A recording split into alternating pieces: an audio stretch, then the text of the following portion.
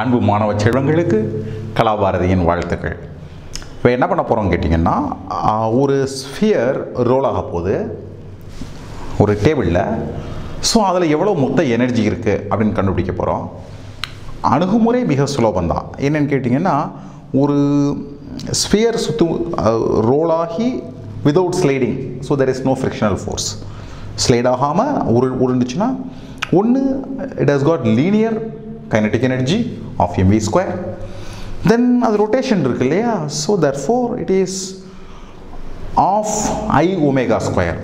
எம்முக்கு பதிலாக moment of inertia, வெலாசிட்டிக்கு பதிலாக angular velocity. சரிங்களா? ஸோ ப்ராப்ளத்தில் என்னென்ன கொடுத்துருக்காங்கன்னு பார்க்கலாம். ஒரு solid sphere mass 50 gram, 50 × 10⁻³ kg, diameter 5, 2 centimetre, meaning 2 × 10⁻² metre, without sliding, avoid friction, with a uniform velocity of 5 meter per second along a straight line on a smooth horizontal table. ரொம்ப சந்தோஷம். calculate its total kinetic energy. Okay, so என்னென்ன விஷயங்கள் முடிவு பண்ணலாம்? Camera க்ளோஸாக வந்துடலாம்.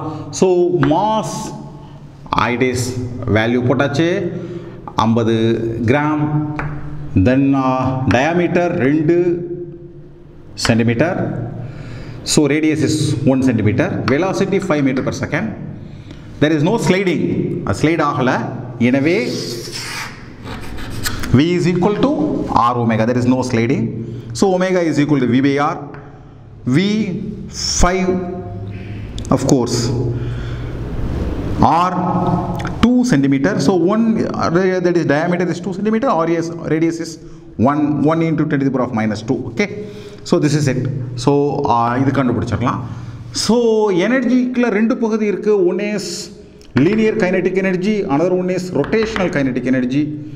Linear kinetic energy is given by the expression of mv square. So 1/2 m v square. Substitute and calculate, you will get the value 625 × 10⁻³ joules, meaning 0.625 joules. So rotational kinetic energy is given by the expression of I omega square of I. This is moment of inertia. So moment of inertia for a sphere which is rotating about its axis is given by the expression I is equal to 2/5 mr square. So I 2/5 mr square, 2/5 m r square. Omega square, omega is V/R, so V/R whole square. Substituting and manipulating, you will get 0.25 joules. Total energy is the summation of this kinetic energy due to a linear motion and this kinetic energy due to rotational motion. If you sum up these two things, you will get 0.875 joules. Simple. It is simple. Right, but answer, always think answer is very important exam la, but படிக்கும் பொழுது answer is important but the approach